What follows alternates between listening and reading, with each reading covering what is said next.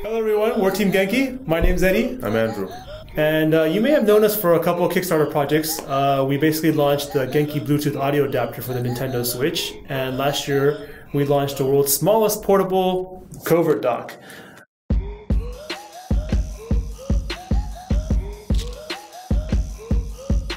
And we just wanted to clear the air because a lot of people are concerned about breaking in third-party docks. We basically did everything in our power to make the Covert Dock as safe and reliable as possible, and we guarantee it will not break your system or harm your console in any way. We do know a lot of people are nervous about the Nyko breaking incident back 2 years ago. The Nyko Dock did have a history of breaking actually before the firmware 5.0 update, but it became a lot more prominent later. The 5.0 update actually introduced a lot of auto update features, so when it's docked and in standby mode, it's receiving news updates and game updates, which triggers the dock to actually turn on and off more times throughout the day. And if it's a risky dock, it basically causes more chance of your Switch breaking over time. We took a lot of precautions to make sure nothing from the Nyko dock incident would ever be repeated, as well as some learnings from other docks that were made since then. Andrew, if you can tell us a little bit more about why the Nyko dock was actually made poorly. So there are two things with the Nyko dock that I found to have a big issue that contributed to bricking. One of them is it doesn't actually use a PD chip. It uses a microcontroller to emulate a PD chip's functionality due to cost considerations. And in doing so, when you emulate something, nothing is perfect. You cannot achieve the identical properties of a dedicated PD chip. Thus, you have bricking issues related to imperfect coding or imperfect power management. And Nyko also has a elongated USB-C port, which causes potential for bricking because it's not made to spec to the USB-C port certification. And in doing so, all these connections could possibly cross and short out their Switch. Yeah, so I mean, right now the official Nintendo Switch USB-C slides in very smoothly into official dock. And what happens, since it's not really a standard USB-C head, standard USB-C ports actually don't slide in so smoothly. So a lot of these third-party docks, they try to recreate that, and it's kind of iffy because they're not certified ports. So we can't really, they're not really, reliable, right? Yeah. So that's kind of an issue with a lot of third-party docks that have that built-in head that's not certified. So let's get started with the teardown, and as we do it, we're going to walk through how we build some safeguards to prevent breaking and other things that may damage your console. So a lot of people have been asking whether or not the Nintendo Switch is actually PD compliant and whether that actually matters in terms of breaking. What are your thoughts?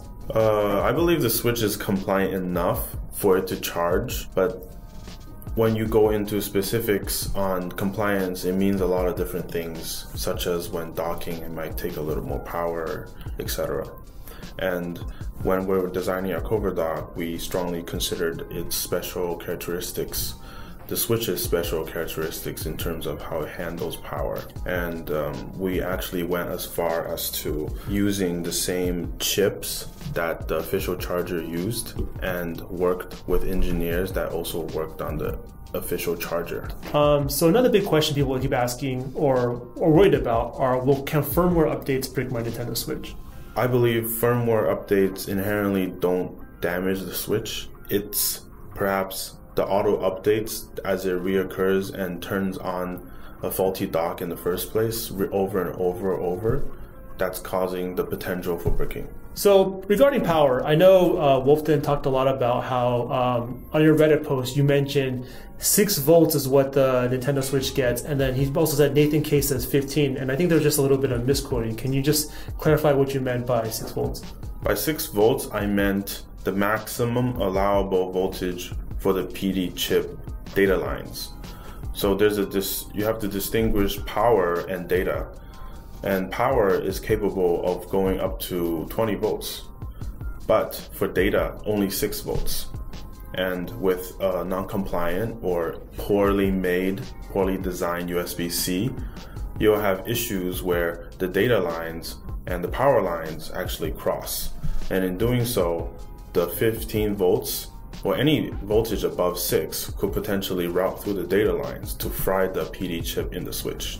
So what happens when bricking is actually it prevents the switch from actually charging because the PD chip is damaged. So I guess just to explain kind of when people say bricking, what is the most common reason? That is actually the reason. One of the last things Bob did on his Wolf Den show was basically show different docks and how much power they consume. And the only real difference he saw was that when the Switch was fully charged, the official Nintendo Switch charger and dock actually stopped charging when it was full, while the other docks still had some power remaining. Can you explain if that matters and how the Covert Dock reacts in a situation like this? Our Covert Dock actually adheres right with the official charger. At maximum charge for the Switch, there's no voltage and there's no amperage. So there's 0 watts, practically 0 watts. As regarding your point, if it matters, I don't think it matters because the current level is so small, so little, there's barely any difference. So one of the biggest concerns I have with my Nintendo Switch is if I bricked, will I lose all my saved data? I mean, my Animal Crossing files, I've spent hundreds of hours. How do I, should I be worried? 90% of the cases of bricking are only because of the USB PD chip, which is inherently its own island in terms of the switch circuitry. Typically when you break, all you have to do is find a shop to replace the USB-C PD chip and you have a fully functioning switch. And all my saved data will still be there? Yes, your saved data will still be there. So I can ignore cloud saves. Great. Okay. So if you guys enjoyed this video, please follow us on social media. We'll try to do a little bit more videos like this, kind of explaining the hardware, maybe some of our design insights and tech insights as we build more fantastic products for the gaming consoles. Thanks.